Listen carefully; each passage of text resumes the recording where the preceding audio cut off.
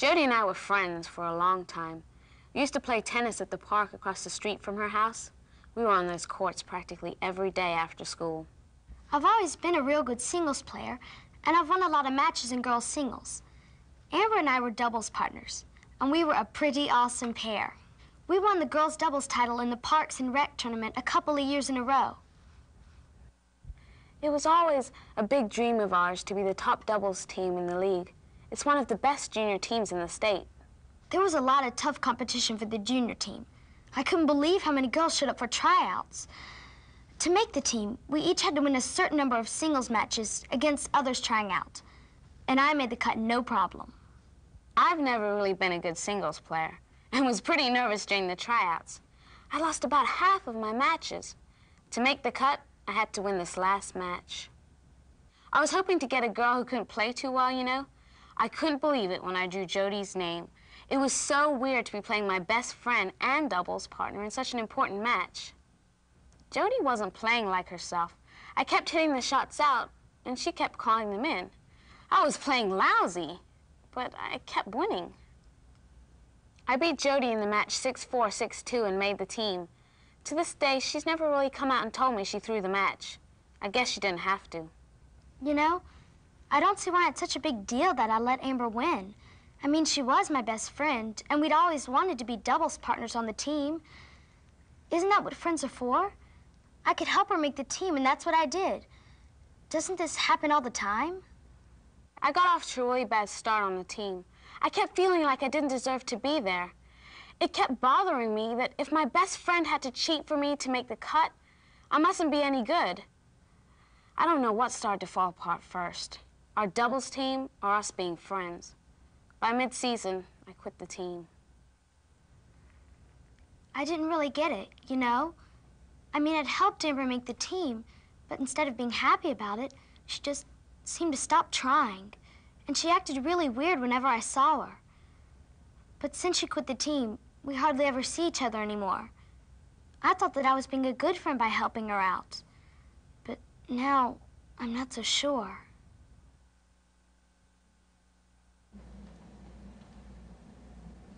Who has the problem in this situation, Jody or Amber? I think that they both did because both of them cheated, and even though one didn't cheat as severely as the other, and also both of them lost their friendship. Mm-hmm. Okay. Why didn't Amber, say, hey, look, I know you threw the match for me? She should have, when she thought something was weird, she should have said so right then, because the more she let it go on, the guiltier she felt and the worse it got. And then after a while, I'm sure she just, she didn't even want to think about it anymore. What other options did Amber have? I mean, she didn't stop the match. So what other options would she have had after the match? She did quit the team. She could have quit the team? She did quit the team. She did quit the team. But I'm saying, in order for Amber to help this situation out, what could she have done? She could have talked to she could have talked to Jody, and she could have asked her what her reasoning was for cheating for her and why she cheated for her, so that both of them could understand how the other person was feeling. That way it wouldn't put a strain on their relationship. Okay, so she could have talked to Jody. Yeah, she could have told the coach. She could have told the coach. Okay. But if she would have told the coach, wouldn't that get Jody in trouble? It might. But you don't want to get Jody in trouble because, first of all, her intentions wasn't to hurt Amber. It was to help her. Mm-hmm. And then, for me, they should just talked it over. That's what they should have done. Just them two just talking together, and then made a solution between the two. What they should do about it. But telling the coach on it, that would kind of hurt both of them. Yeah, but what if then Jody would never really see anything the matter with her. I mean, if an adult or someone never told her that what she did was wrong, then she could have done it again and hurt more people. Right. If you cheat for a friend, is it any different than cheating to get something for yourself? It's different. It's not better. It's different. It's not better. Yeah. People wouldn't look at you as being as self-centered if you cheated for a friend than cheating for yourself, but I think it's just as bad. Do you think it's okay to cheat for a friend?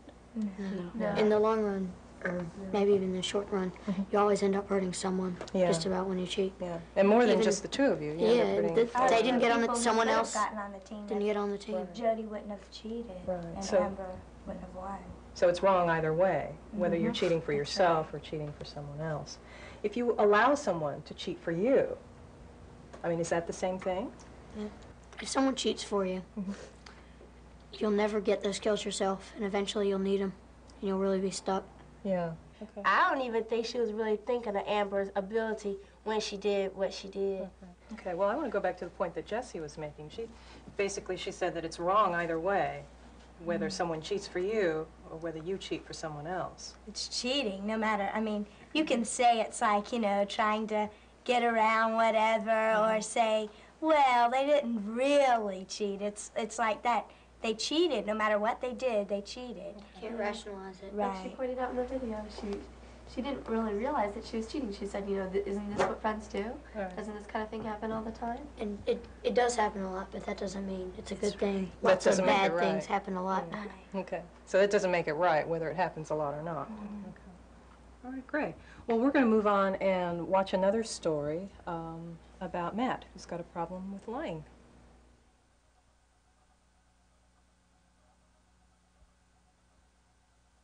When I was where you are now, I can't believe the things I got away with. I hardly ever did any work on my own. I'd lean on my buddies to let me borrow their homework. I'd kind of rotate them around. I'd lean on one for a little while, then I'd go to the next one till he got sick of it, then I'd go on to the next. The thing I had going for me was I was a really good liar. I could get anybody to believe almost anything. I'd always find somebody to help me out. Anyway, I had a few lines going, like, oh yeah, I had this one. It was like, well, my dad lost his job, you know, and I didn't want to mention it to you, but now I'm having to work after school and on Saturdays and stuff. And I don't have time to do my homework, so I was wondering if I could borrow yours, and I'll give it back to you later. And I usually fell for it. And I had this other one about my kid brother being sick and how I felt really bad and everything. I think I got a few papers done with that one. Teachers fell for it, too. Everyone was really sympathetic. But then out of the blue, something really weird happened. There was this teacher, Mr. Jackson. He was my algebra teacher, and I guess he checked up on me because I could never get away with anything in his class. Anyway, it came down to this term project on the computers.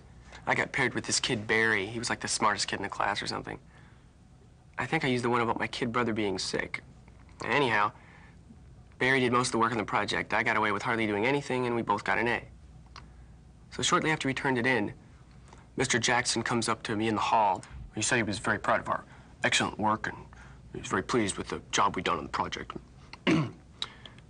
And he said that he wanted to make Barry and me what he called peer tutors. I totally freaked. I mean, no way was I going to crash and burn in front of my friends. I started trying to lie my way out of it instantly. But he didn't fall for it. So eventually he had me in a corner, and I had to admit that Barry had done most of the work, and I'd hardly done any. I kind of got the impression he'd already figured that out, though. But he thanked me for being honest, and then he really threw me a curve. He said he still wanted me to be a peer tutor. He said he was going to help me out a few mornings a week, get me ready for the tutoring sessions, and then let me go to work. And that's what happened. Well, the first tutoring session went a lot better than I expected. I liked it. And the next sessions after that just went better and better. There were all these kids depending on me to help them with their work. I felt responsible. Felt weird. Good, but felt kind of weird. I liked it, though. Now, I think about how I could still tell a good lie to get out of doing something, but I don't, because I like being involved. With all that lying I was doing, I was just fooling myself anyway. And now, I don't think learning is stupid anymore. Why do you think Matt wanted so much to tell you his story? He maybe thought that he realized what he did was wrong, and he wanted others to learn from it, so they wouldn't repeat his mistakes. That's a good point. He wanted to be an example and show what went wrong from lying. Maybe wanted to get it off his chest. He also probably knew there are a lot of other kids who go around and do that, and he wanted them to realize that it's fun to learn, that it can be fun. It doesn't always have to be boring. And Okay. stupid. Well, why do you think he had to lie so much? Well, because just he didn't like working, and like one little lie led to another. So you think it's just a snowball effect? Yeah, and he was used to it, and you know, why stop lying now? He's been doing it, you know, all his life. It's the easiest way out. I mean, if you know, he could lie or he could spend a few hours doing his homework or doing his work. So he picked lying. Do you think that was the only thing that he could feel good about himself? Maybe and plus, when you lie like so much like he did, it's gonna become a habit for you. It's gonna be a hard habit to stop too. You can't just say, okay, I'm gonna stop lying. It's almost like a disease. It's hard to stop lying. Maybe his self-esteem was so bad, he really thought he couldn't do the work.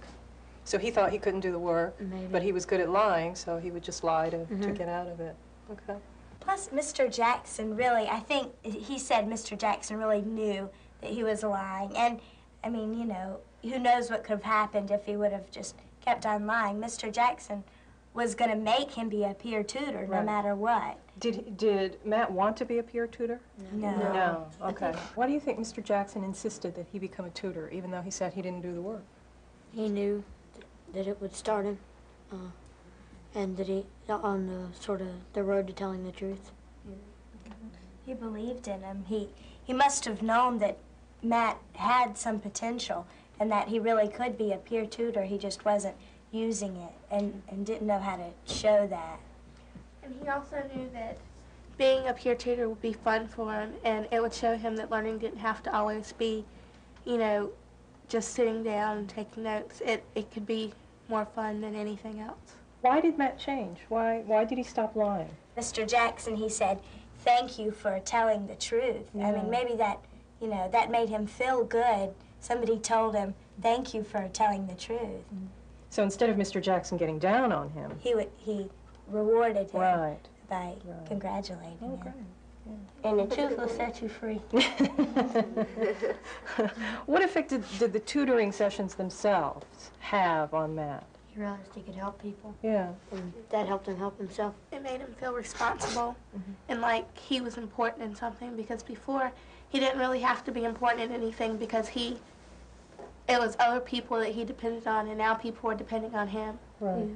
Well, what might have happened to Matt if he hadn't, if his buddies hadn't given him their homework?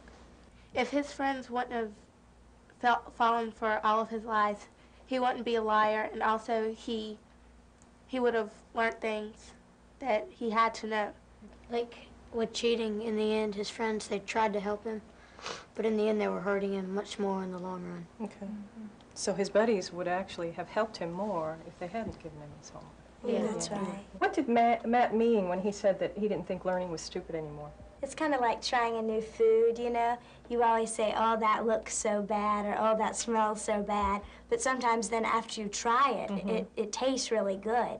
And it might have been learning, you know. Everybody said, oh, it's so cool, it takes so much time, or whatever. Yeah. But after he tried it, he felt rewarded, and he had higher self-esteem. Right. Okay, well, great. Well, we're going to move on now and watch the story about Don and Kate and a little problem of stealing.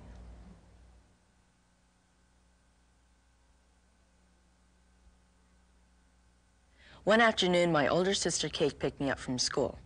The car was full of old clothes and stuff from the attic to take to the thrift shop.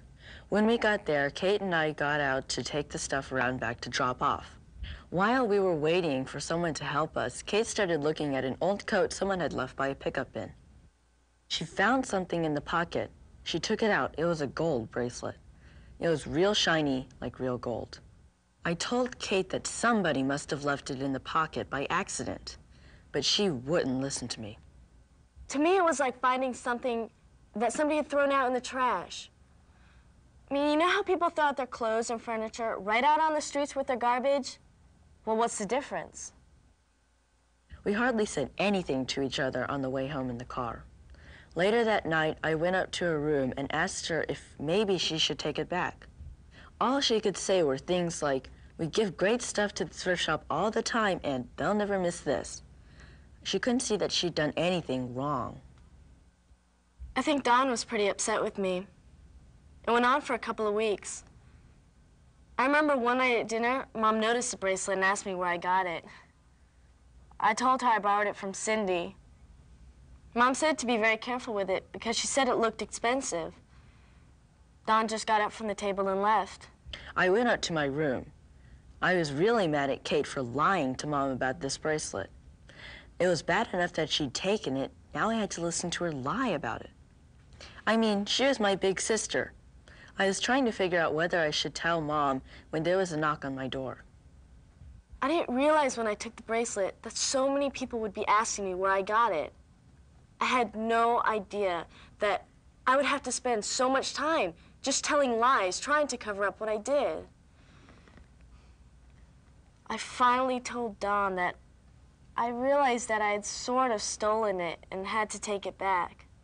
I went with Kate the next day to return the bracelet. The clerk said he knew the lady who it belonged to. He called her and said she'd be right over. The lady didn't ask any questions about how I'd gotten it, thank goodness. It turned out that the bracelet wasn't solid gold, but it did have a lot of sentimental value. It's weird. I had this really good feeling inside about returning it. I mean, it's really hard to explain, but it just felt good. The lady offered to give me a reward, but I just told her, no thanks.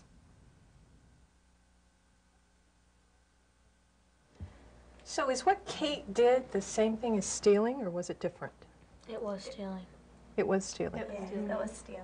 It was stealing because stealing is taking something that's not yours, and it wasn't hers, and she didn't know whose it was, and she took it and played it off as if it were hers, so that's stealing. Okay.